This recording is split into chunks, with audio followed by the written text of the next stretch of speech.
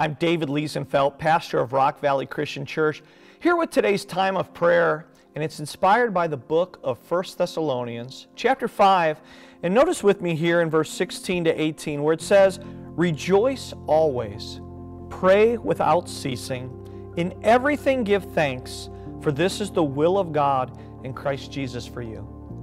Have you ever thought about what the will of God really is? You know, there are different verses in the Bible that talk to us about the will of God and that we should be proving what is that good and acceptable and perfect will of God.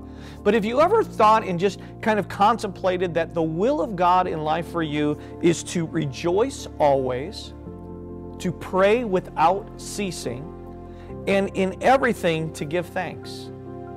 Now, do you realize how the world would be such a different place if we spent it rejoicing always, praying without ceasing, and in everything giving thanks? See, the reality is that so often we're bombarded with a negativity of our society and our life because there is sin.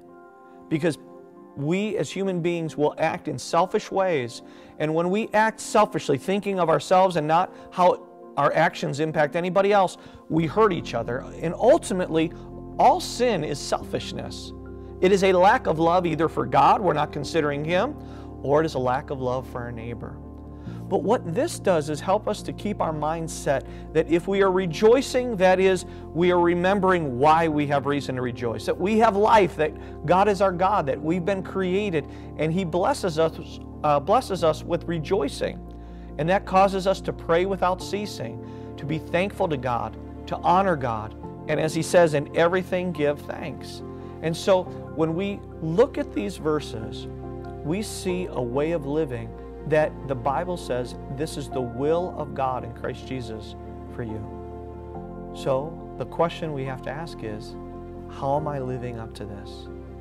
Am I living this course of life, or am I living in the way of the world that might have more to do with complaining and disputing, that might be all upset about what's going on, that might not be in a state of prayer, but basically maybe in bashing people, putting people down, being discontented with life?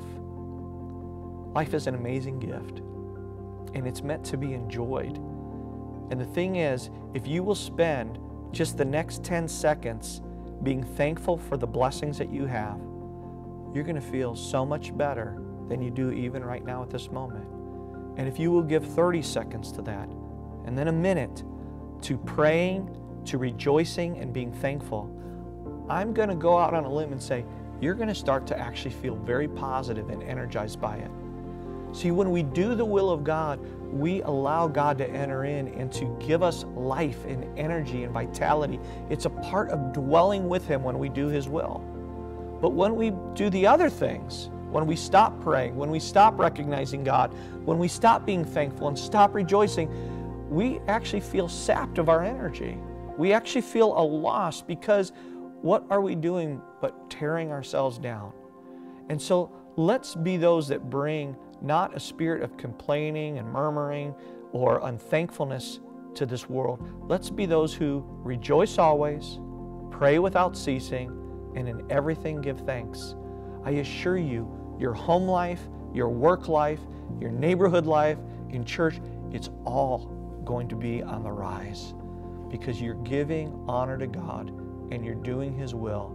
And with that, He can bless us and He can lift us up.